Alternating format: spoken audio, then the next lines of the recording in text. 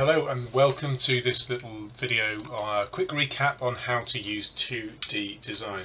So you'll notice to open it up I'm just searching for 2D design in the little search box, and we've got the software open in front of us. Now when you're going to open an existing file, you won't be able to double click on that file at school and actually have it open. You have to open the piece of software and then go to File, Open, and find where you've saved your work, okay? But for this particular video we're going to start from scratch, and I'm just going to run through some very basic commands in 2D design.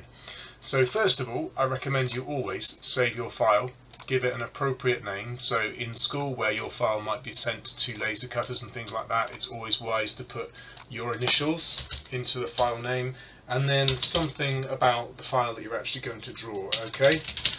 So that you can refer back to it. And also you might do several versions, so it's a good idea to just put a number in so you know which version it is. So if it's your latest version, you can work that out from the numbers.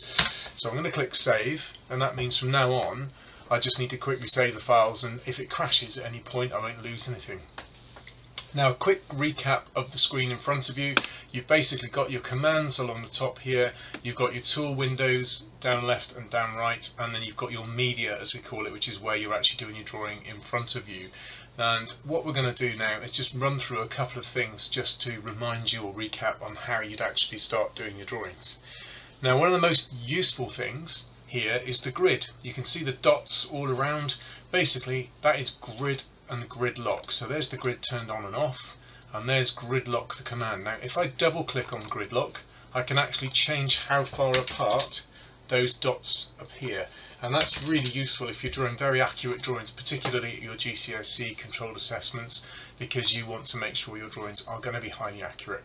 And with grid lock switched on as it is now, and a line selected that I've just picked from here, I can now see that it will only ever start drawing and end drawing on a dot, not in between, which is really good because that means that I can make sure all of my lines are completely accurate. Now, a couple of things I'll run through again. Just if I want to select anything, I would click on the black arrow here, and in this particular case I can click on there and it's surrounded by a series of handles, and those handles mean that I can stretch or move that particular thing. So you can see the end one there means I can stretch it, the middle one means I can move it, and if this was something like a box I'd also possibly be able to stretch it out to the side as well.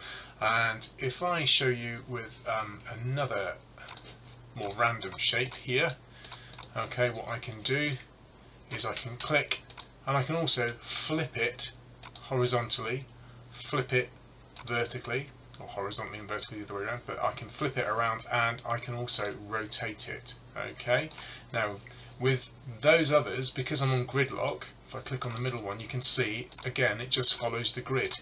When I come to rotate, if I go over here, I've got something called a radial lock. If I click that on, then it will only move round in 45-degree steps. So that's really handy if I just want to move it a set amount. Okay, I'll click that off now, and I'll press delete to get rid of that first little sample. Clicking on this line, if I go to property down here, I can actually look at how long it is, what angle it's at, where it starts, where it ends, and I can actually change those numbers as well. So if I wanted to make this exactly 100 millimeters long, update, click OK, and now it is 100 long. I can also see that information down here where it says distance and angle when I'm drawing the line. So as I stretch it, you can see the distance is getting longer, the angle is at 90 degrees, and there's another line at 100. Now I'll quickly just run through a couple of other things that I think are going to be very useful for you, particularly as I say on controlled assessments. If I'm now working on a model or working on a drawing for something that isn't made up of 5mm increments, I can change these numbers. So I could make something 102mm long.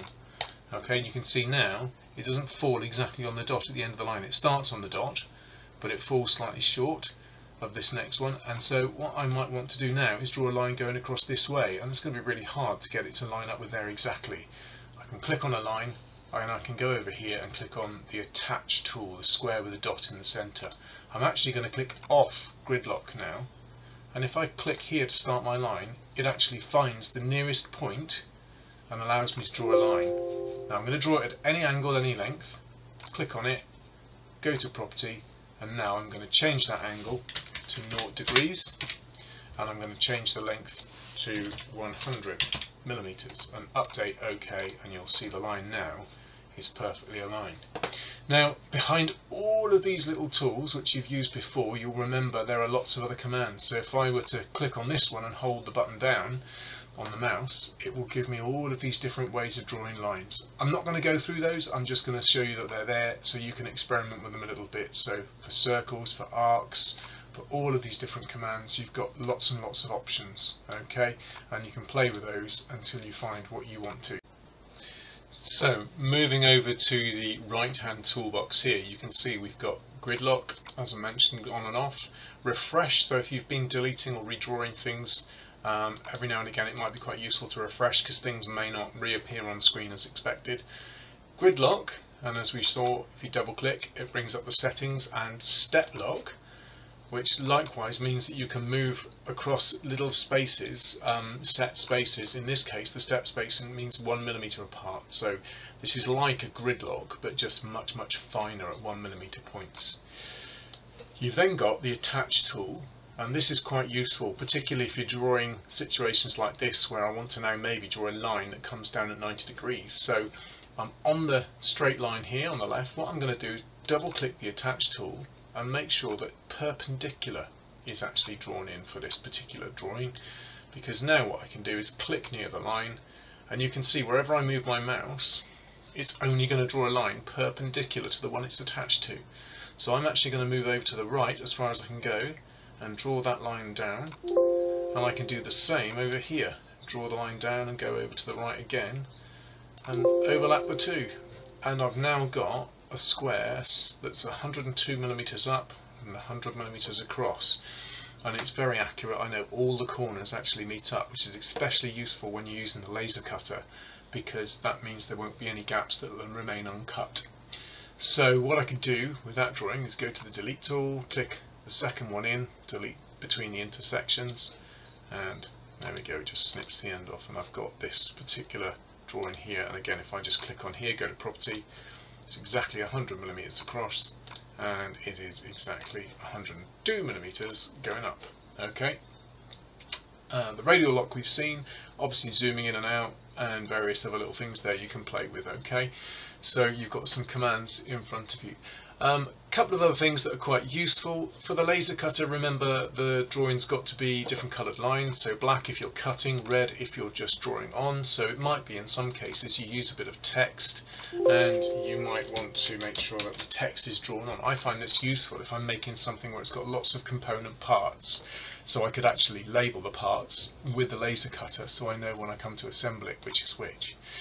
In this case I've just drawn a couple of letters. I can go up here to where it says fill, and I'm going to take the fill away, because actually I don't really want the laser cutter to draw inside the letters, or to burn and etch inside the letters.